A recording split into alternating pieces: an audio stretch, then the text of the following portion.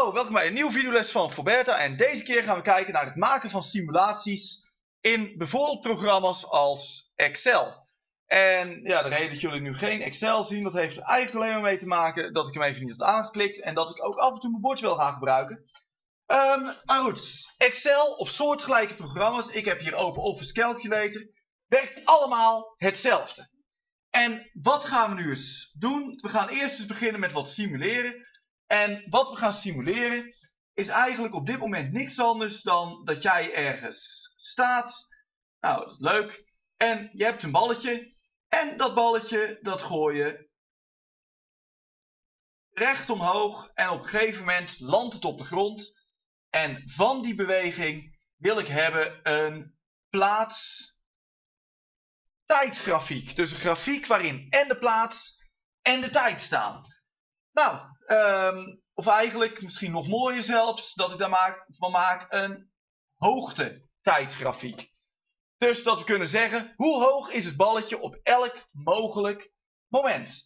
Oké, hoe gaan we dat nu doen? Nou, we gaan eigenlijk even logisch nadenken van wat hebben we allemaal. En als we dat gaan doen, dan beginnen we eerst maar eens even met de constanten invullen. En de eerste constante die we hebben is de zwaartekrachtversnelling. Namelijk alles wat we hebben, dat valt even snel en dat heeft een constante versnelling van 9,81 meter per seconde. Verder hebben we hier geen constantes. Dus dan ga ik even nadenken van wat wil ik nu hebben aan leuke kolommetjes waarmee ik ga rekenen. Nou, ik wil sowieso iets weten van de hoogte en ik wil iets weten van de snelheid. En ik ga nu eventjes één constante erbij pakken die een beetje vreemd is.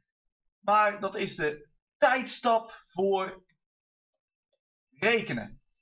De tijdstap voor rekenen is eigenlijk de computer die berekent alles stapje voor stapje. Of als je een video kijkt, frame voor frame. En dan kunnen we dus gewoon zeggen, nou weet je wat, elke honderdste van een seconde wil ik dat dat ding alles gaat doorrekenen. En dan kunnen we gewoon zeggen van nou, op het moment dat ik het balletje losliet, was hij op 1,5 meter hoogte. En dan had hij een snelheid van, en dan ga ik werken in meters per seconde. Laten we zeggen, ik gooide met 10 meter per seconde.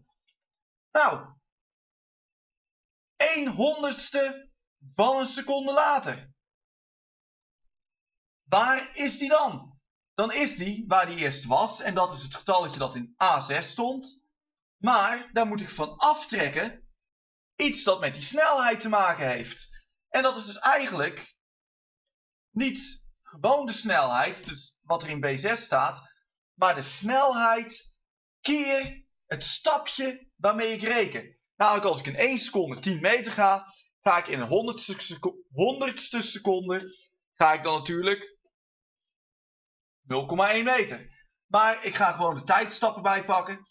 En dat is wat er in vakje, en constantes doen we altijd met een dollarteken ervoor. Namelijk wat er in vakje dollarteken, C2 staat. En die hoogte waarop ik dan ben, die kan ik vrolijk gaan doortrekken. En dan kunnen we gaan denken van, klopt dit wel helemaal? Want, nou dat is het eerste, de hoogte moet ik natuurlijk wel plus doen. Want we gooiden het balletje, zoals we net in de tekening konden zien, omhoog. Goed, en als we dat bekijken, het balletje gaat omhoog, dan zitten we dus nog goed. Want we gaan van 1,5 meter naar 1,6 meter. Maar wat gebeurt er nu met de snelheid? Nou, de snelheid verandert. De snelheid was namelijk eerst 10. Maar die is nu, wat er in vakje B6 staat, min, want de zwaartekrachtversnelling is omlaag, dus die trekt het balletje omlaag, min wat er in vakje C1 staat, C, dollartekentje 1, keer, nou, en telkens weer die tijdstap pakken. Dus keer C2. En dan kunnen we zien, onze snelheid neemt af, hij gaat niet zo hard meer omhoog. En als we dat dan helemaal gaan bekijken, dan zien we dit. En wat we nu hebben is een hoogte en een snelheid die we allebei kunnen gebruiken. Het enige flauwe is, we hebben nog geen tijd. En voor een voor een hoogte-tijdsdiagram hebben we natuurlijk wel een tijd nodig. Goed, die tijd die gaan we ook hier invullen. En we beginnen natuurlijk op tijdstip 0. En dan hebben we als nieuwe tijd, is de tijd die er in vakje C6 staat. En daar tellen we bij op de tijdstap, oftewel wat er in C2 staat. En op die manier kunnen we dus precies zien, als we iets omhoog gooien, hoe lang het duurt voordat het op de grond is. Gaat dit nu allemaal goed, is de vraag. Even kijken.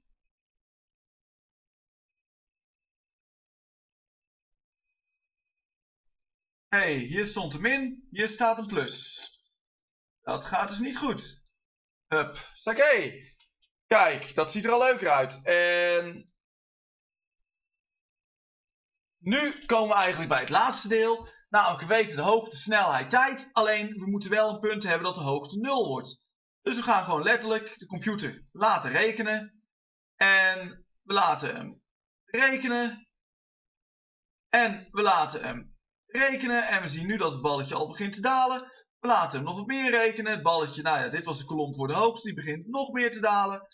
En hij begint nog meer te dalen. En nu trekken we hem nog wat verder door. En hier zijn we eindelijk op een punt gekomen waarbij we zeker weten dat het balletje op de grond is. En dan komen we eigenlijk nu op de vervolgstap. Namelijk al deze berekeningen.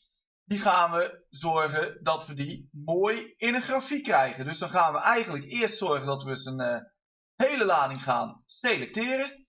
Hup.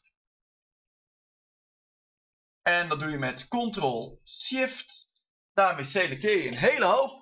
En dan gaan we zeggen van nou weet je wat, ik wil daar een grafiek van hebben. Dus ik ga zeggen ik wil een diagram.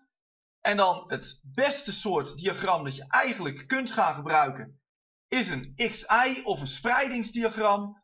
Dus dat spreidingsdiagram dat hebben we hier nu leuk staan. En dan zien we dat er iets ergens misgaat. Want wat gaat er mis?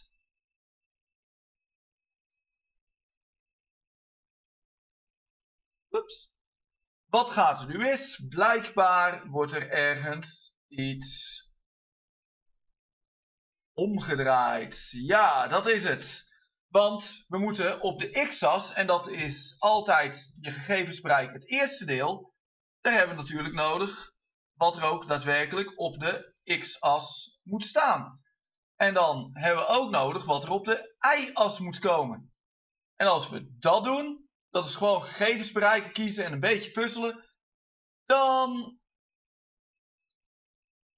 kunnen we beter gaan zeggen dat we hier even wat moeten gaan omdraaien. Namelijk naam is wat er in A staat. De x-waardes is wat er in C staat. En de y-waardes is wat er in A staat. Dat had ik natuurlijk ook gewoon minder klungelig kunnen doen.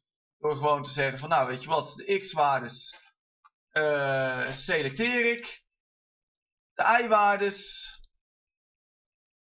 selecteer ik. En wat we nu hebben is wel een heel mooi hoogte tegen tijd diagram.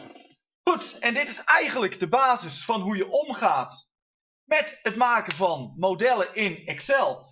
En in vervolgvideo's ga ik laten zien hoe je hier ook veel meer mee kunt. Hoe je uitgebreidere modellen kunt maken. Zodat je echt mooie, grote, leuke dingen in elkaar kunt zetten. Ik ben Jan Willem van voorbeter.nl. Bedankt voor het kijken en tot de volgende keer.